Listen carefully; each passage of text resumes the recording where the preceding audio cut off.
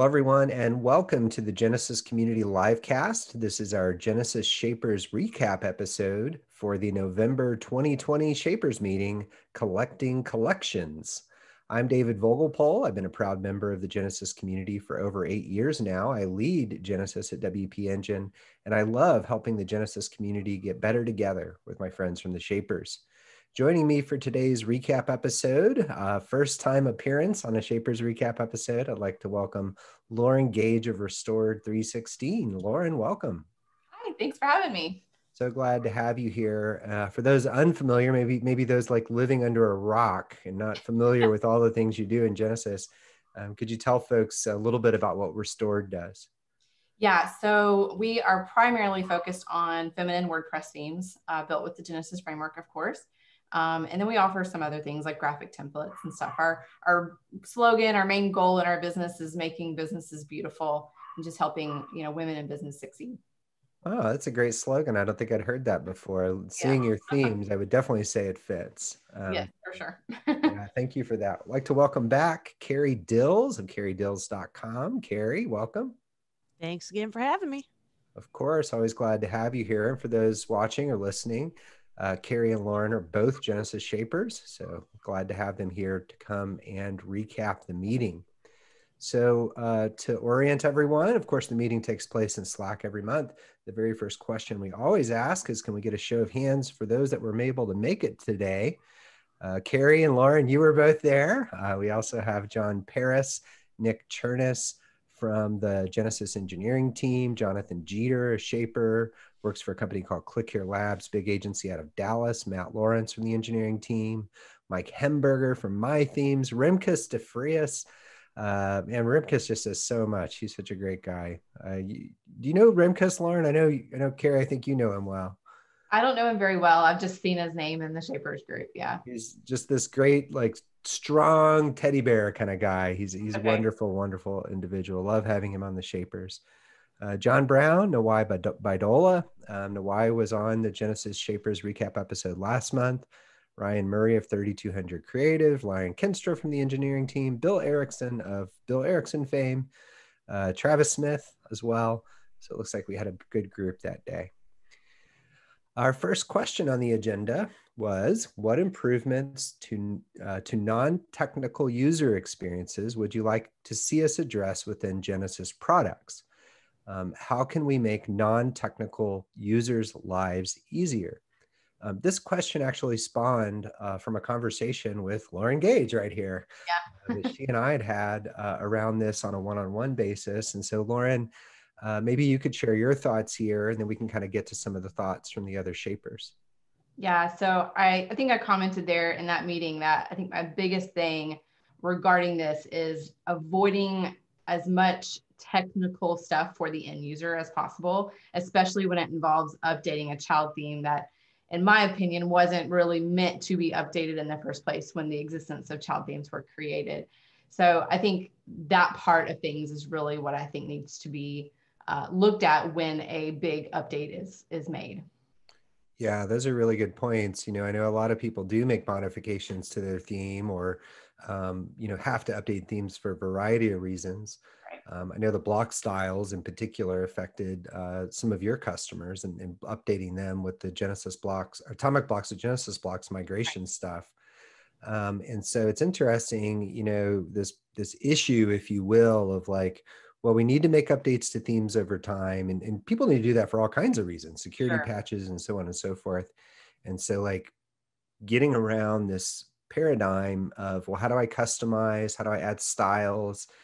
And how do I do that in a way where I can, maybe do updates or at least avoid them by doing those changes in other ways? I feel like full site editing and the way kind of themes and blocks will be, plugins will behave, and where content will live and where styles will live will actually alleviate a lot of this. Right. But obviously, these paradigms still exist in a lot of contexts. Carrie, what was your opinion? What should we do to improve non-technical user experiences within the Genesis suite of products? I really appreciated Lauren's insight because the audience that she works with, and also Anita chimed in with some comments and working. I know she does a lot of work with less technical users. And Anita brought up a good point, which is making users feel safe and okay about updating plugins. And when plugins haven't had an update in, or been tested with the latest version of WordPress, even though they're non-breaking plugins that still might scare users off. I'm personally guilty of harboring some outdated plugins in the repository. So are they just not updated, tested with the current version, but you're saying they're functionally stable? Functionally, they work. You just yes. haven't like bumped the version or the testing attribute within the plugin to show on .org that it was tested. Exactly. But when I after Anita's comment, I went and looked, and it's been 4 years since I updated a plugin. I was like, oh, maybe it's time I go ahead and give that a version bump. Yeah, I think she was pointing out some of the plugins in the Genesis universe are like that. Like they work, but if you look on .org, it says hasn't been tested with the latest version, and it makes people feel fearful about doing that update. For sure. Yeah, that's a really good point. Plugins that are not patched for security vulnerabilities are like the biggest cause of WordPress sites getting hacked. And I have an unnamed family member who will remain unnamed, who I helped update their laptop recently, and I think they were like on 5 versions back of Mac OS. And it was just like rife with unpatched vulnerabilities, and I'm like, oh my goodness, we got to get this up to date. Of course, people do this with their plugins as well. I think it's also important to point out, or I think it's good that Anita pointed this out. And I didn't mention Anita showing up, but she was late apparently. She came in later and said, I'm here. But really pointing out that it's also part of the plugin author's responsibility to instill that confidence and provide people, assurances as they make those upgrades, that those upgrades are going to work in a way that's hopefully not going to cause issues with their site. I think testing updates is always, of course, important no matter what. But it's good to have those assurances as you go on with that. Remkus actually pointed out, he says, I suppose this goes for non-technical users as well, but I'd love to see more onboarding happening, explaining the features of Genesis and its child theme offers. I'm finding myself having to explain these quite frequently. So to me, it was like talking about things like one-click theme setup. And as we think even in the future with full site editing, like what that experience might look like, which is great for like onboarding. But like, if you look at the experiences, even within one-click theme setup, within the StudioPress themes or even third-party themes, there's not a lot of explanation for like what the things are and exactly, what the context is in using them. And I thought it was very ironic that Remkus brought this up, because Remkus formerly worked for Yoast, which I think Yoast does an incredible job with their help text. If you read help text on a Yoast feature, like it's telling you what it is and what the context is. It links off to something else if you want to go read the details. Lauren, have you approached this much in your themes? Like, do you pay a lot of attention to your help text, or like helping those users get to that next step and find value faster? Oh yeah, absolutely. That's like one of the key things I think in our business is everything that I launch, I do video tutorials of every single step so that they understand like what everything is doing and what to click. I mean, I'm dealing with a lot of non-technical bloggers, right? So I've got to literally hold their hand and step them through the entire process. So I have lots of videos and written text to help them through that process. Well, that's awesome. And I know a lot of people in the Genesis and WordPress context in general will start as you described and like find a knack for it and keep doing it and maybe even get into development one day. But during that phase of discovery, in addition to providing technology that makes it easy, it sounds like it's a good point by Remkus that you also need the context to, in terms of like help text and other ways to explain how and why things work. Yep, absolutely. All right, next question on the agenda. Do you have any feedback or suggestions for collections in Genesis blocks? Questions and or thoughts on the use of collections by child themes in the FSC context or otherwise. So let me break this down into something that's more approachable and understandable. Genesis Blocks released a feature recently called collections. The way you can think about collections is it's basically a themes block-based demo content that's available to use at any moment when building a post or page. And in the future, navigation, sidebar, and footer. Collections are able to be created by anyone and invoked, if you will, within Genesis blocks. So if you were a third-party theme provider, by sake of example, like Lauren, as full site editing and these other aspects come to be, you can actually create a collection and have it be triggered within the Genesis Blocks plugin as a user's building a post or page. Collections are basically, again, a site's worth of demo content that's all been chopped up into entire pages, sections of pages, and individual blocks. So instead of using only one-click theme setup to load in all that stuff when you create a site, it's actually like on demand, basically. Lauren, I was most curious. I'm curious about people's feedback in general, but I was kind of most curious from the third-party theme provider's perspective. Had some really good conversations with John Brown around this, thinking about how he thinks about demo content and like, you know, his thoughts on collections. But I'm just curious, like, what your thoughts were kind of seeing that and thinking about like future iterations of block-based demo content with your themes. Yeah, no, I'm excited about it because one of our top questions with our customers that are using Gutenberg themes is, I want this section from this page, and how do I get it on this page? Like, people are having to go and copy and paste code and all this kind of stuff right now, which is a mess. But so I'm excited about it. I have not had the time yet to sit down and like play with it, but I've seen the videos. I understand how it works. So I'm excited to dive in and eventually include that in my themes as it progresses. Awesome. Well, we're doing video here. What if we just show people what I'm talking about so I can quit describing this visual thing? Let's do it. Hoping everyone does it. Let's see if it works here. Okay, share screen. All right, good deal. All right, I'm inside WordPress. So I'm inside a post or a page or whatever. So let's go take a look at what a collection is. So I'm going to go to layouts, which is triggered by the Genesis Blocks plugin. As I described, there are parts of a page called sections, which are block-based demo content, layouts, which are an entire page of block-based demo content. But as you can see here, the layouts don't really follow the same design pattern. You can actually go in and modify these to all follow the same design pattern. But in their default state within Genesis Blocks, they don't within the layouts. However, within collections, you'll notice that they all follow the same design pattern. So these are the collection sections, part of a page. And as you can see, same design. I get all the way down here and we have page layout. So an entire page of block-based demo content. So if you've run one-click theme setup, you may know it like loads in all the block-based demo content like in one go.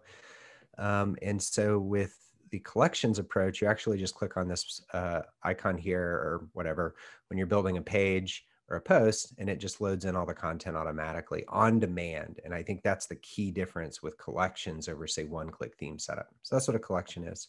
Carrie, what about you? You've been in WordPress and Genesis forever. What are your thoughts on collections and just, I guess, full site editing and this whole block thing in general? Well, that's a loaded question. As far as the collections go, I think that's really cool. In the early days, excuse me, of Genesis, and Lauren, you probably heard this too, or you were just even mentioning it, that hold on. Yeah, take your time there. We want to get the good Carrie Dill's non-coughing opinion. Yes. You like the bridge there I covered for you? You did. I appreciate that. Sorry for the frog joining us this morning. But people enjoying, say, like thinking one theme has a super cool homepage, or a section or whatnot. Like the minimum pro theme had these really like huge social icons on the front, and people would be like, how do I get that on this other theme? And so the idea of just being able to take design patterns and really easily pop them into any theme, I love it. I mean, even when the Gutenberg themes started rolling out, like I really liked the Authority Pro homepage, but I wanted to use a different theme. So the way I went about it was do a one-click setup on Authority Pro, get all the blocks in, and then switch themes, which is doable, but there's just a lot of extra clicks. So I think collections solves an interesting problem. And I like that that's something that third-party developers can take advantage of. That's a really cool analogy. I actually had not thought about it in that way, but that's absolutely correct, right? It's like mixing and matching between the theme-based demo content, which was, relatively difficult before, That's a really interesting outcome from that. I think the other issue that brings up though is Frankensites, right? I'm mixing and matching, and I've got all these styles over here, and I know that's on a lot of folks' minds. But obviously having that flexibility, and still the flexibility, of course, to style within your vision of design. So if you like those blue buttons, sure, use the blue buttons, and so on and so forth. But certainly getting to that point of customization is way faster by being able to mix and match demo content in the block context. All right, next question for the shapers. We will be building and shaping PHP CSS templates for specific types of custom blocks for Genesis custom blocks as examples for people to build and modify their own. What type of blocks would you like to see us build and share? So I'll do the context thing again. Genesis custom blocks helps you create your own custom Gutenberg block. In order to do that, you create a PHP and a CSS file. So you need to be a WordPress developer to use it. However, you don't need to know React. So that's great for your bread and butter WordPress developer. And so what Rob Stinson of the Genesis product marketing team is doing is he's actually going out and building a lot of blocks, and then he's sharing the templates with folks. And you can actually check this out if you go to the Genesis custom blocks channel in Slack. Rob's starting to share those in there, and he's like, well, which ones do you want to build? Carrie, I guess I'll pick on you. Did you have one that you thought we should build or he should build, or did you just like something that someone else had suggested? Well, I posed a similar question to this on the Genesis Facebook page a few weeks ago, and because you're doing this too, aren't you? Yeah, trying to give and I mean in a way that's collaborative with Rob. Certainly, he's the master when it comes to. Well, I assume with your courses and stuff, like this kind of stuff would probably make its way in over time. So feel free to work on your own, Carrie. Don't feel free to collaborate. Rob's great, but don't feel obligated to collaborate with Rob. Oh, all right, Rob, did you hear that?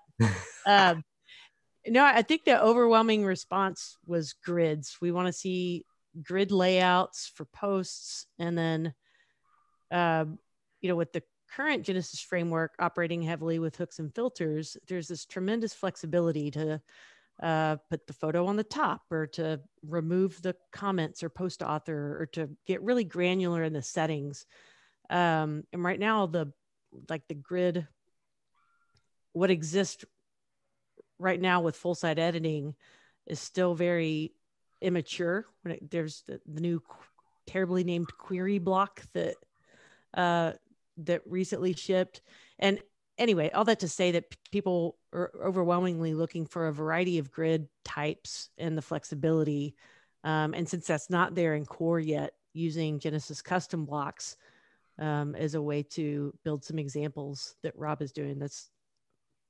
Yeah, he said it was going to be like all queries for the next set of things, like different examples. The one of the more popular block requests in the Genesis blocks context, where blocks are kind of pre-designed and created and optimized versus you creating whatever kind of thing you want in Genesis custom blocks, was like basically a post grid for custom post types that you could filter by whatever the custom post type and whatever the custom metadata was. And so it wasn't a surprise to see this as a popular request from the shapers. I mean, Nawai mentioned it. Lauren, you gave it a thumbs up there. Is this on your mind? Oh, for sure. I couldn't have said it any better than Carrie just did. It's definitely my number one thing of wanting more block styles for those post grids. Yep. Remke says plus 1,000 for fancy grids and variation. Looks like Ryan Murray's emphasizing mobile first design, which of course always great, especially in today's world. And then John Brown echoed it. I mean, it's so funny. We're hoping for a list of ideas, but we basically just got like the one idea. It was like, yeah. Of course, the one idea is like a flexible idea that you can kind of use with anything. So maybe that's why. I thought that was pretty cool. So Rob's building those. If you listening or watching would like to request your own examples of custom blocks, please go to the Genesis Custom Blocks Slack channel and make that suggestion in there. Rob Stinson will be monitoring that and looking for ideas for his next template to share. Next question for the shapers. Did you notice any specific are any issues specific to sites running Genesis themes related to the Atomic Blocks to Genesis Blocks migration tool? So for context, we released migration tech with inside Genesis Blocks and Atomic Blocks that automatically migrated your blocks over to Genesis Blocks. And then the next part of this question says, if you're a third-party theme provider or provides support to non-technical users, did those users have issues migrating from Atomic Blocks to Genesis Blocks? Lauren, I know that some of your users did, and it was related to some of the styles that were provided for Atomic Blocks in the child theme, kind of forcing that theme, those folks to kind of upgrade their child theme. I think one, I'd like to enforce real quickly, there is no rush to do this migration. If you were in the situation where you have styles within your theme for blocks, and doing the migration will require a few extra steps, which we do have documentation around, there's no rush to do that. Don't feel like you need to run out and do this tomorrow. Atomic Blocks will absolutely be maintained for maintenance releases and for, you know, major breaking changes as WordPress evolves. We're definitely not going to leave folks hanging that are still using Atomic Blocks. So I just like to reinforce that in general. And then, you know, obviously thank you, Lauren, for you know, the work you've done to get your customers in a spot that have been using that plugin and did have to upgrade those themes. I think the conversations that you and I had around helping to make this go smoother, particularly for third-party theme authors in the future, was incredibly helpful. Now, I will emphasize we don't plan any major migration plugins anytime soon. So, yeah. And just really appreciate everyone. You know, if we made the decision last year to elevate the Genesis brand from only the Genesis framework to all of our, you know, Genesis, you know, kind of powered, if you will, products. And so in elevating that brand, you know, we wanted to move away from the Atomic Blocks brand and then settle within the Genesis Blocks, you know, especially as we build for the future and full site editing. In the full site editing context, when you build full site editing themes, Genesis Blocks will essentially be that kind of core Genesis technology in that context. So as you're using the framework today to build non-full site editing themes, as all web developers and theme developers are doing today, this isn't specific to Genesis, but for FSE, because of the changes happening to themes and what PHP functions they can use and things like that, Genesis Blocks will be that core in FSE. Nawai seemed to have a fine time with it. He says, as I mentioned, from the 15 to 20 migrations I did, not have a single issue. I think he didn't have a lot of styles in his themes. So that was one reason. Most people actually had that kind of experience, but he also is very technical. So I'm sure that was helpful for him. So it's good feedback there. Lauren, anything you'd like to add?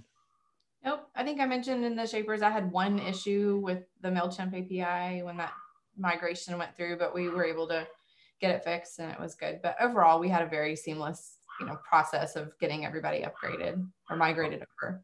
Awesome.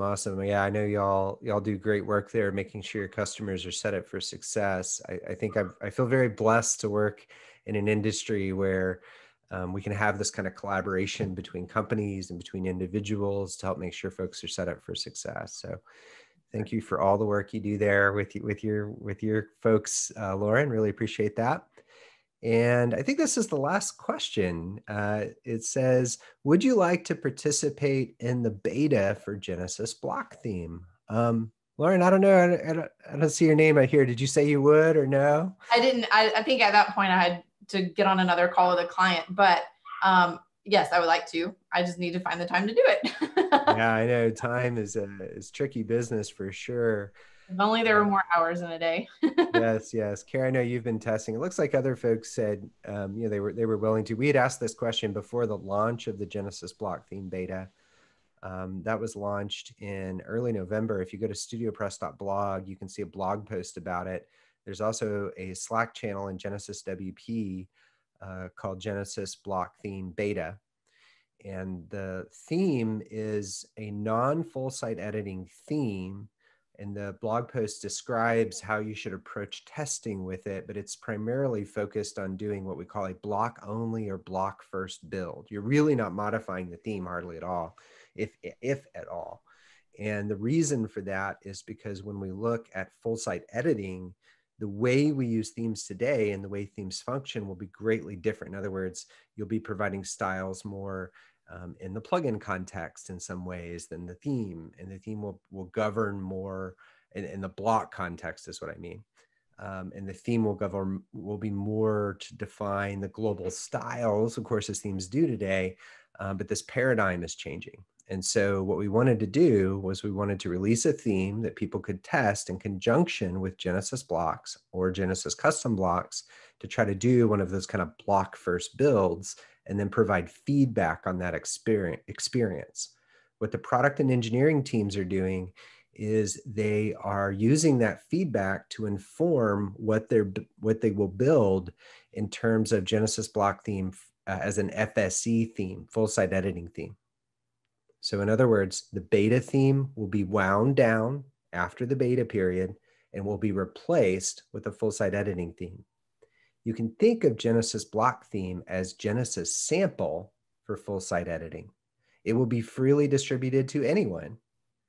And then third-party theme providers like Lauren, or if you make your own custom themes for full site editing, will be able to build your own themes similar to Genesis block theme. So we definitely need your feedback. We need to understand what your experience is like building with blocks, what roadblocks you've hit, so that as we work to release the full site editing version of Genesis block theme, we have as much information as possible to set everyone up for success. Carrie, and I know you've tested Genesis block theme. I'm not going to talk to you about that, but I don't know, maybe do you have any insights on that? No, it's just kind of an interesting experiment to, when you say the block first build, to really try to ignore everything that's coming from the theme and try to get the result you want with blocks. And then kind of working backwards from there so yeah, I'd encourage people to, if they want to participate in it, to do it. Yeah. And I mean, really just to reemphasize this, like this is happening in WordPress core. This is what full site editing is bringing. And so our efforts here are really about trying to understand, like, what should we be building? How should we be documenting things to prepare folks to build in full site editing? Genesis framework, of course, will continue to be maintained and continue to be updated as WordPress evolves. And of course, there'll be many, multiple years before some people ever build a full site editing theme. But when that's available, we want to be there with you. We want to be there for you and providing you the technology, the documentation, and access to these things that has never been available. I mean, Genesis sample being freely distributed, Genesis blocks being freely distributed, all of the capabilities I've described before are freely distributed now. Will continue to be freely distributed in the future.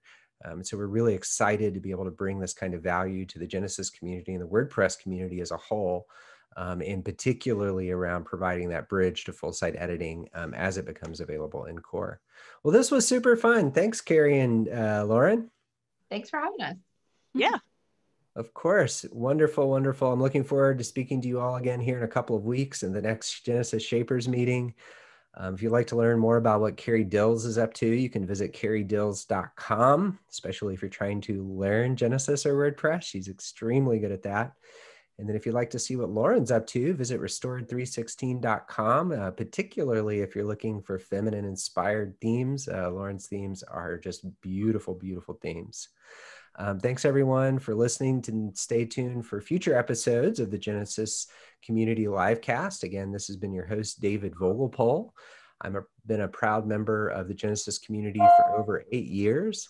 I lead Genesis at WP Engine, and I love helping the Genesis community get better together with my friends from the Shapers. Thank you. Thanks, guys.